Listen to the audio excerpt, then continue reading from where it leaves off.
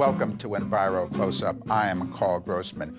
Biodiesel, it's an alternative, renewable fuel, and Steve Mello is the Senior Vice President of Twin Rivers Technology. It's the only company on the east coast of the U.S. now producing biodiesel fuel, and Doug Wheaton represents Massport, and that's a transportation entity in the Boston area, and they're using biodiesel. They're moving plenty of bus with biodiesel. Steve, what's biodiesel? Biodiesel is a renewable replacement for diesel fuel. You can make it out of vegetable oils such as sunflower or soybeans. You can make it out of recycled feedstocks such as beef tallow, cooking grease from a McDonald's restaurant, etc. Now, Rudolf Diesel, he's the guy who got the notion of the diesel engine working. He apparently, from the literature... When he first did his experiments with the diesel engine, it ran on peanut oil. There was no diesel oil at that point. Right. So, I mean, we've been living for years now with this energy crisis over our head, you know, that we need more and more gasoline, and we have this enormous trade deficit because we're important. But what you're saying is that it's quite feasible to run a machine like a diesel engine. Right. It's more than feasible. In Europe, many cities in Europe, in Switzerland, Germany, and Austria, run all their buses on 100% biodiesel. Because fuel prices are so high in Europe, biodiesel prices actually sometimes are even less than regular diesel prices. In the United States, diesel, of course, is a wholesale commodity traded on futures markets, very cheap. The clean air rules and the alternative fuels laws, what will drive demand for biodiesel. Now, what do they use in Europe to make the biodiesel out of there? Mostly it's canola oil in Europe. Canola oil? That's right. How come they don't use soybean oil? I mean, we do the soybean, they do the canola? Well, each country maximizes its weather in the oilseed market. In the United States, soybeans grow the best for two reasons. One is the weather. Two is the soybean meal is needed for the cattle. And there's greater soybean meal rather than oil content in soybeans. In Europe, canola produces much more oil and less meal. They don't raise cattle to the extent that we do in Europe.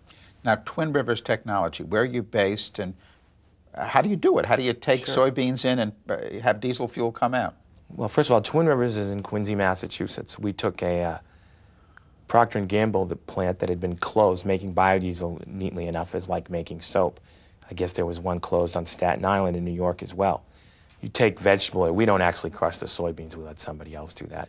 You take the oil in, you put it through a fatty acid plant is what we have. What you do is you pull the glycerin off these fats. The glycerin you save later to make stuff like lipstick or suppositories or any of 1,001 items. What you have left is what's called fatty acid, long-chain fatty acid. You attach an alcohol. It could be ethanol, it could be methanol, it could be isopropyl alcohol. You attach that onto the fat. What comes out at the bottom is biodiesel, ready to go. You can use biodiesel in a diesel engine, blended anywhere from 1% to 100%. Now, Doug, not only can biodiesel replace petroleum, but it's cleaner than petroleum. Yeah, we've seen, since we've been using the fuel for about 3 months, we've seen a very impressive reduction just at the tailpipe, just visually, the amount of emissions. The buses are running cleaner, and so far it's been very positive in how the public has reacted, and other regulatory entities such as EPA. Everybody's very excited about the program. Why did Massport go into the biodiesel? I mean, there's other alternative fuels, hydrogen, natural gas, I think, is promoted. Why biodiesel? Well, we have a multifaceted alternative fuel program, but biodiesel is right now maybe the most important cornerstone because it's been the easiest for us to move into our infrastructure and use within our fleet. It's been very transparent in terms of its impact. It's just a matter of procuring the fuel, mixing it, and running it. There's very little change in how we run our fleet. I mean, but the engine, diesel engine, Steve, do you have to kind of retune it to work on soybean oil? I mean, well, there's different strategies. First of all, you don't have to do anything to a diesel engine to run soybean oil. I mean, to run biodiesel, excuse me. There are opportunities to do some different things to it to maximize your emissions reductions.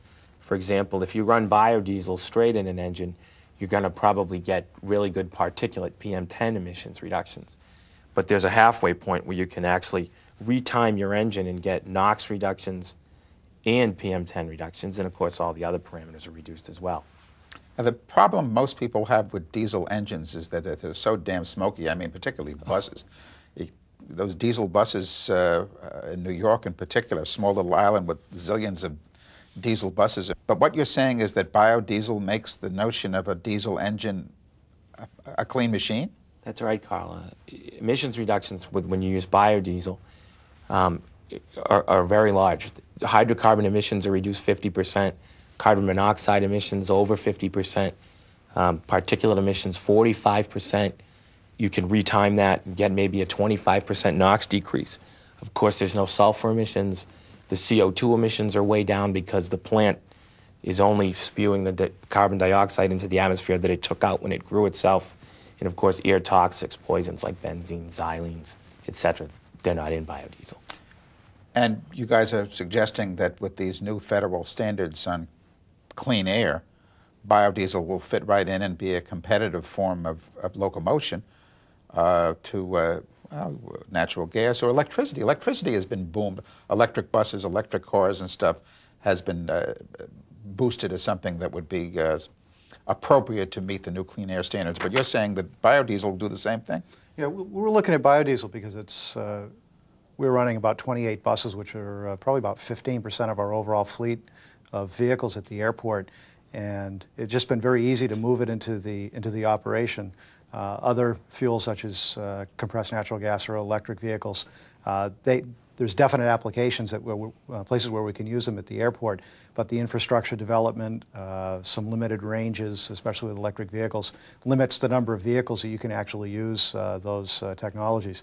The way we see biodiesel, it's attractive for a larger number of vehicles. People have been screaming about the dependence on oil for many years, but the oil companies seem to continue to be very, very powerful elements in our society. Steve, how did the big oil companies fit into this equation? Different companies have different attitudes on that. There are some companies that don't want to lose any share of the diesel market.